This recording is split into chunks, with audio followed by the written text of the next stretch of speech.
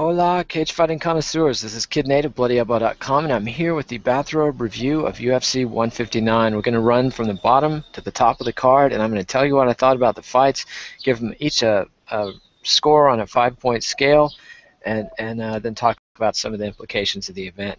All in all, I got to say it was a pretty odd and grisly and disappointing event. The only thing I can say is it was star-crossed. I think it was the curse of the canceled UFC 151 card coming back to haunt everyone involved, including John Jones, who suffered a grisly broken toe in the course of just steamrolling Chael Sonnen. Sorry to anybody who bet on Chael Sonnen based on my recommendations. I was just thinking out loud there, and obviously, boy, was I wrong. Chael Sonnen had no chance. When they tied up, it was like a boy and a man. John Jones was so much bigger and stronger. Sonnen could not implement his game at all, and John Jones implemented the Chael Sonnen game plan all the way, forced the clinch, forced the takedowns, and then beat him up on the ground. And when John Jones beats you up on the ground, you stay beat up. It was an ugly beating, but we'll get to that in a minute. Let's start with the Facebook fights. First up, Steven Siler versus Kurt Holobaugh. Two featherweights. A good fight, one of the better fights on the card, 3-round decision. I'd give it 3.5 stars. Mostly docked because nobody knows who these guys are. Siler's Ultimate Fighter veteran, and Holobaugh's a guy with one Strikeforce fight on his resume, came in as a late substitute. Tough as nails, back and forth fight. Really had everything a good MMA fight can offer, except for extremely high skill levels. It had medium skill levels, but fights are relative, and these guys went back and forth and really showed their stuff. Good fight. Not so much enough to save the card. Up next, Cody McKenzie versus Leonard Garcia.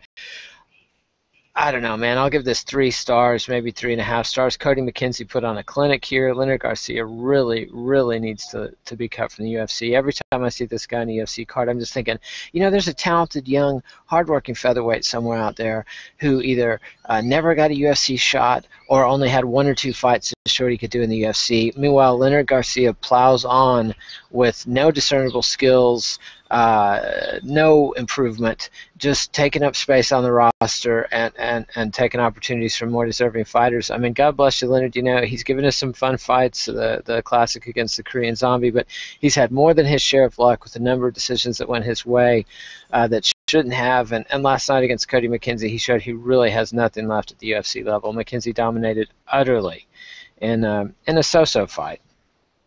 I give it 3 stars. Up next, Brian Caraway and Johnny Bedford.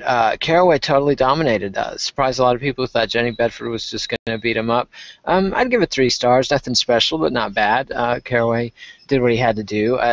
These guys are marginally UFC level, I would say. 2 bantamweights. Up next, women's bantamweight, Sarah McMahon and Sheila Gaff. I give it 3 stars. Total one-side demolition by Sarah McMahon. At first, I was afraid she was just going to lay and pray inside Gaff's guard for the entire 15 minutes, but after one stand-up, she managed to cross to side control and then get the crucifix and then just rain down blows. Very good performance from Sarah McMahon. Could be a real threat to Ronda Rousey. And I do think that the Olympian versus Olympian angle, Rousey being a judoka from the U.S. Olympic team, and Sarah McMahon being a bronze medalist, and Sarah McMahon being a silver medalist with the U.S. Women's wrestling team in the Olympics, I think makes for a compelling and sellable match. So looking forward to that. I think Sarah McMahon probably has to win one more fight to get that title shot, and Rousey obviously has to beat the woman who beat Miesha Tate, who I'm now blanking on. And I got to see, who is that? Kat Zingano. Sorry, my bad. I apologize to Kat. And to everyone listening, I had to put up with dead air. Up next, then, Ovince St. Preux versus John Vellante. This is where the fight card really got stinky and where the jinx really started to hit home. OSP and Vellante, 2 Strikeforce veterans. It wasn't a very good fight. It was an extremely tedious and slow-paced fight. Stand-up, not much going on. No ground fighting at all, no takedown battles. And then OSP poked Vellante in the eye. The ref missed it. Asked if he could see. He said, no, I can't see. He stopped the fight. Didn't give him a second to recover. Didn't give him any time to recover. Didn't know that it was an eye poke. They went to the judges' scorecards because he couldn't continue. It was late in the 3rd round, and OSP won a technical majority. A terrible fight. What can you give that but 1 star? I mean, it was boring and awful, and then it got worse. So I'd have to give that a 1-star fight. The McMahon fight, I'd give 4 stars. You see an emerging star coming out, so it's good to see that. Up next, Rustam Khabilov and Yancy Medeiros. It was looking to be a pretty interesting fight because Khabilov was trying to implement the suplex game that has brought him to the attention of UFC fans, and Medeiros was doing things to stymie it. Unfortunately, one of those things involved dislocating his own thumb on the come down from a slam, so it was grisly and totally shattered, visibly shattered, so Damir Aglada had to stop it in the first round. I'd give that one 2.5 stars because unfortunately it ended when it was shaping up to be a good fight, and it's disappointing that those two guys didn't get to have more of a chance to show what they could do. Up next, Pat Healy versus Jim Miller. This is a 4.5 star fight. Excellent fight. Pat Healy really showed that the Strikeforce lightweight division is for real, and those fighters at the top of the Strikeforce lightweight division are definitely competitive with the UFC lightweights, as if Gilbert Melendez and Josh Thompson hadn't already shown that last week at UFC on Fox 7. Pat Healy just came out and Jim Miller did well early on with his aggressiveness and his speed, but Healy's size and his grinding attack just eventually wore Miller down, and by the third round, he destroyed him. He just wore him down and got the rear naked choke. It was a tough fight, tough loss for Jim Miller, and he's probably seen his peak as a UFC contender, and it's too bad somebody who fought at the highest ranges of the sport but never got that title shot. And I don't see it happening in the future. Pat Healy, he might have a title shot in front of him. We'll see. I'll be kind of surprised. I think he's somebody that's going to be a very formidable force in the UFC's lightweight division. He's going to definitely be a serious gatekeeper. Up next, Phil Davis and Vinny Magalhães. I got to give this stinker 2 stars. Magalhães had nothing for Davis. He managed to get him on the ground a couple times and then didn't do anything with him. Got him caught a kick in the first round and took him down and got his back, and then made a fatal mistake and let him go. Otherwise, it was Phil Davis taking sparring practice with the heavy bag. Afterwards, people were saying, how can you say Phil Davis doesn't have good striking? And I'm like, look, he beat up on an inert, helpless opponent for 3 rounds and only hurt the guy once, and that was in the first round on a blocked kick, and never went back to it. You know, if you hurt a guy with your high kick when he's blocking it, do it again, because you're probably going to hurt him again. But Davis was content to point fight and just tee off on a guy who was basically doing nothing other than some leg kicks, low leg kicks that were negligible. And so I just, I see Phil Davis as a contender, but I see somebody that John Jones will absolutely destroy. So, I look forward to that title fight, but not a lot. Up next, Roy Nelson versus Cheat Congo. Roy Nelson won a quick, crushing KO. I'll give that 3.5 stars, just because I kind of like Roy Nelson. The thing about this, though, and the thing about the whole card, is that these are 2 guys in their mid-30s who've both achieved everything they're going to achieve. So when you see 2 guys fighting that are both in the career descent, there's not a lot of fun in it, because one of those guys is going, gone, and the other guy is getting a brief lease on life. What you'd like to see ideally would be Roy Nelson versus Cheat Congo fighting new up-and-comers in the division, guys that can build a name if they get a win, or guys that we can learn just aren't that great, if they can't get past the gatekeepers. As it is, I think Congo surely should be done in the UFC by now. He's shown he can't hang with the top guys, and Roy Nelson gets one more lease on life. He's talking about title shots, and maybe he'll get one. But that's only a testimony to how thin the UFC heavyweight division is. Really, the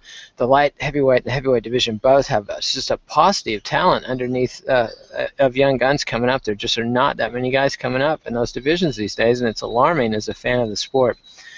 Up next, Michael Bisping and Alan Belcher in the co-main event. I'll give this one. I'd give it 3 stars ordinarily, but I'm going to dock it and give it 2 stars because of the ending.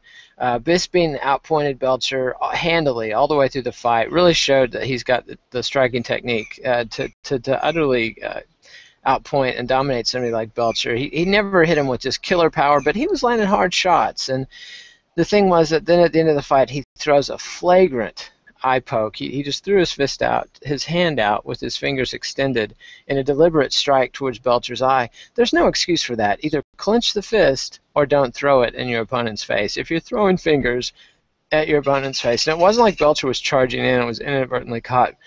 Bisping just stuck that hand right there.